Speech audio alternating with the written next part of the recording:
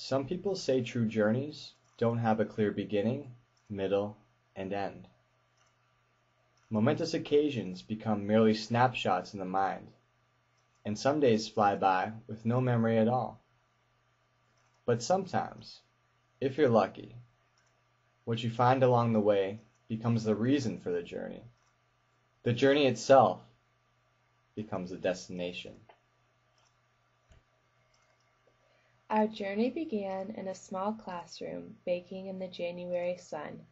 "Grade 4, Grant called out. Little did we know that by raising our hands we were about to embark upon the most challenging and rewarding experience of our lives. The momentary excitement of a new venture was immediately shattered upon hearing that we were to have 44 learners in our class. Anticipation turned to anxiety as we realized that this was truly to be experiential learning. After completing our first class with Grant, we knew the expectation of us was high. We heard that we were to enable empowerment and change mindsets by creating new knowledge spaces with the Lynedoch community. We entered our first day in grade 4 with meticulously outlined plans and heads held high, confident that we could tackle any challenge that may await us. We boarded the train home to Stellenbosch that afternoon, feeling like we had been hit by a train. The learners immediately took advantage of the wide-eyed newcomers, and the scene of grade 4 that day could only be described as chaos. Our plans were too ambitious and had not been developed in collaboration with our partner educator. Over time, we learned that this relationship of mutual respect and understanding was vital to our success in the classroom. By involving our partner educator as a stakeholder in our learning process, the dynamic of our classroom was radically changed. It has been this dialectical process of constantly learning and evolving that has characterized our experience. In planning our lessons, we identified needs within the microsystems of our learners to develop a unique and independent sense of self, not defined by any outside factors. As such, we weekly utilized check-ins and planned activities to give each individual child a stage to voice their unique characteristics, as well as an audience to affirm this self-determination. It was these abstract needs that presented themselves as the biggest challenge to our work. We sought to make our presented material relevant, while still breaking down the poverties of exposure and awareness that many of our children hold. In this effort, we utilized a partnership with the art school in the U.S. owned by Kellie's mother.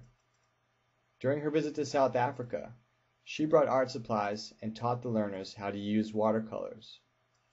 Before coming to South Africa, she had collected information about her students and their photographs towards our effort to create Art Buddies, a program between the two groups of students.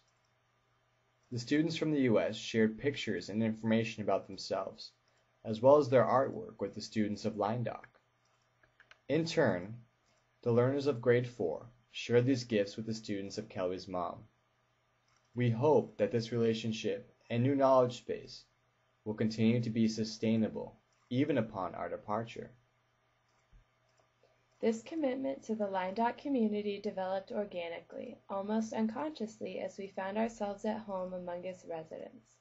After our visit with Kathleen, we decided this was a relationship we truly wanted to make reciprocal, attempting in some way to repay her for the sharing of her story and herself. Be it shopping trips in Stellenbosch, lunch at Drost, or working in her garden, we felt at home with Kathleen and felt privileged to share in her life story. Our journey at Lynedoch has been one defined by reciprocity. We can only hope that our students have taken away as many lessons from us as we have taken from them. As much as we have sought to create a new mindset within our students, they have helped us to shape and mold our own mindsets. We have learned to be patient in the community development process and show grace under the pressures of a hectic classroom. We have developed understanding towards human nuances and now know that growth does not occur in a vacuum. We have come to appreciate small victories, learning to actively seek the good in each of our students. Lynedoch has become our home away from home. Home is a place of love and comfort, of support and encouragement. Home makes you realize the best in yourself and others. Home for us has become the walls of Lynedoch, our classroom, the garden, and the faces of our learners. Despite the many obstacles this semester, we look at Lynedoch, and we are home. We look beyond the vineyards into the mountains and know that this place has given us treasures beyond any explanation. We have learned to see difficulty with new eyes. Each quiet victory of our learners, each ring of the interval bell, and each Friday held in the company of kindred spirits have continued to mold us as individuals. We will return to the United States as those who have been shaped by this journey, grateful for its triumphs as well as its failures, its achievements as well as its pitfalls. The journey has been the destination, and we will never be the same.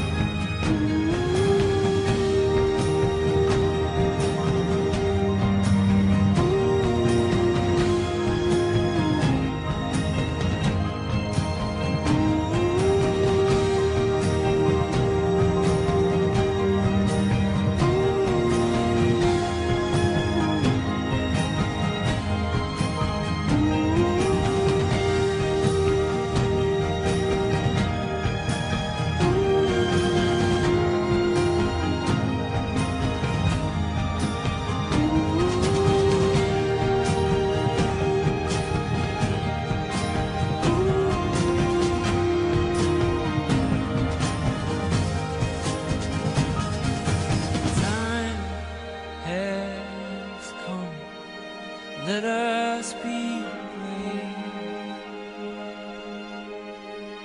Let us be